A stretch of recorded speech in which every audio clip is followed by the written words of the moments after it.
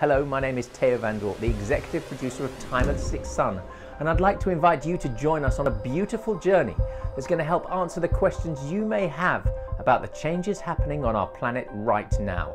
And these messages of wisdom could not be coming at a more pertinent time. Over 11 years, the film's director Nikki Williams, who we know as Luna, travelled to more than 16 countries and filmed over 70 indigenous elders, thought leaders and wisdom keepers, including Sadhguru, Desmond Tutu, Polly Higgins, Charles Eisenstein, Ukwala, Don Alejandro, Eva Celicia Solis, Maestro Clacael, White Eagle Medicine Woman, Drunvalo, Lynn Franks, Michael Tellinger, plus so many more brilliant speakers who share their knowledge and insights about the call we are all feeling to wake up. The movie stars musician Estas Tone, a Russian-speaking troubadour, and we follow his journey of awakening. As Estas says, it's kind of my story, but it's also all of our story.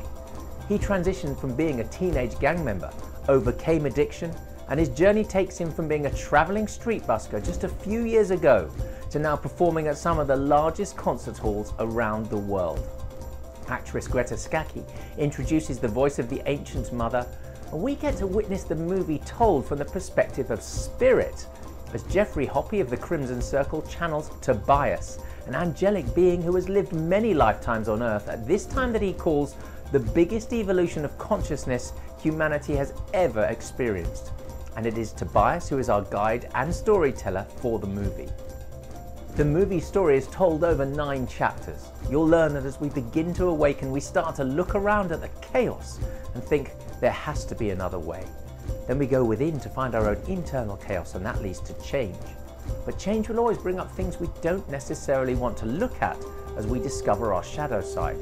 And so starts that journey within, a process of purification as we let go of fears, conditioning, old paradigms, using ceremony and the ways of the indigenous. And as we descend from the mind to the heart space, we attend elders' gatherings who teach us that the visioning and the dreaming comes from that heart space. And this dreaming will create a vision for a new earth, where we learn how to tread more lightly on the land whilst reclaiming and celebrating our sovereignty as we as a species collectively ascend to a higher level of consciousness.